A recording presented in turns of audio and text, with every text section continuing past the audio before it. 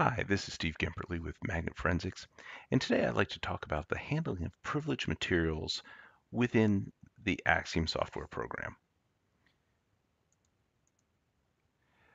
We've added two features into AXIOM process to support users dealing with privileged materials. This option allows users to either tag or exclude artifact evidence from case data based on a keyword list that the user imports. So some of the use cases. From a corporate standpoint, you can look at eDiscovery or tainted materials where you may not have that ability to look at all the material or want to look at all the material from a given data set. And on the law enforcement side, you have tainted material reviews where you're not allowed to look at all the material, or you may be limited by a consensual search or limited on a search warrant for certain items that you may be able to look for. And these are just a few examples. There are many, many others that are out there. Let's take a look at privileged content within AXIOM process. So when you open AXIOM process and you start a case, you can give it a case number, give it a name.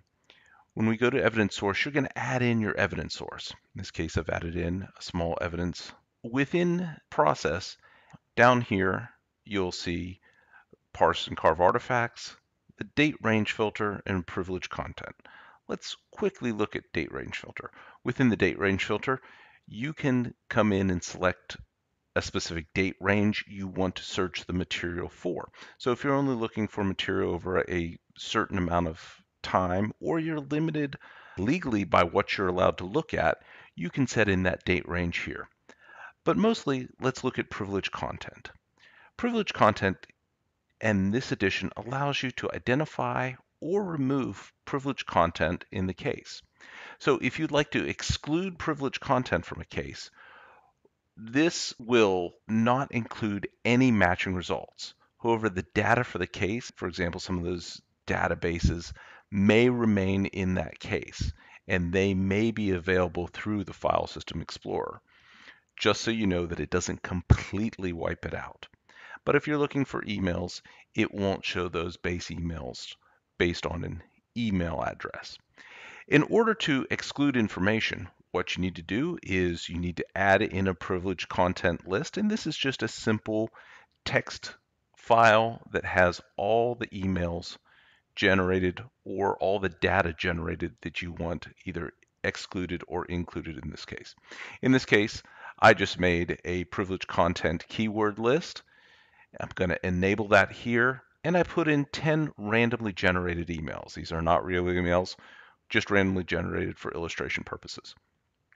So we can see here is the keyword list of the emails and the number of records, and then you would just go and hit go to analyze evidence and begin to analyze your evidence. Now, if you decide you want to tag the privileged content for review, you can click on tag. And again, once you click enable, it adds all those keywords in, and it also gives you the ability to create that specific tag. We have it pre-populated as privileged content. Each of these emails, when found in the data set, will be automatically tagged with the words privileged content next to it.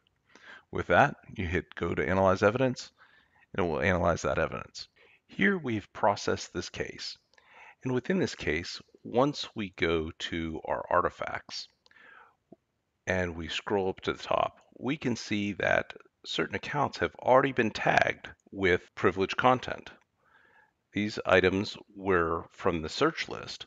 So the email addresses scott@initech.one and danny@initech.one were marked in that privileged content text file that we had added in during our initial processing.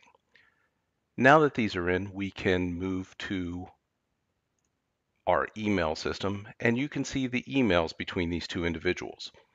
Now, in this case, there was a possibility that one individual sent an email to the other individual of material that he shouldn't have sent. And here we see that Danny had sent Scott a file, and when we click on the contents of that file, we see that he actually had sent him a file containing names, email addresses, credit card numbers, and social security numbers, which may be relevant in the case that you may be investigating. With that, I hope you've enjoyed our quick preview of privileged content. Thank you for watching.